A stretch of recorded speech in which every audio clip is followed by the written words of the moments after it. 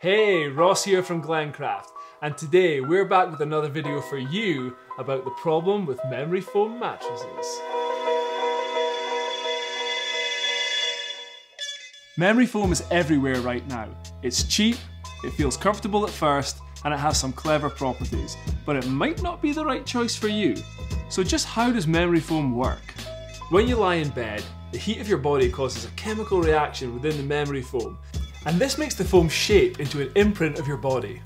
The problem is, the heat and moisture from our bodies just builds up and can mean you have a bad night's sleep. It's a little like being stuck in damp sand.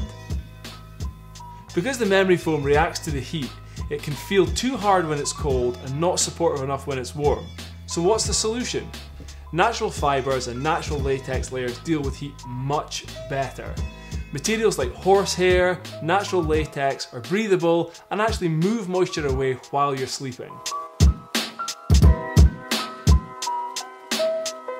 Check out this video for everything you need to know about pocket springs and click the link in the description below to get our free guide on buying your next mattress.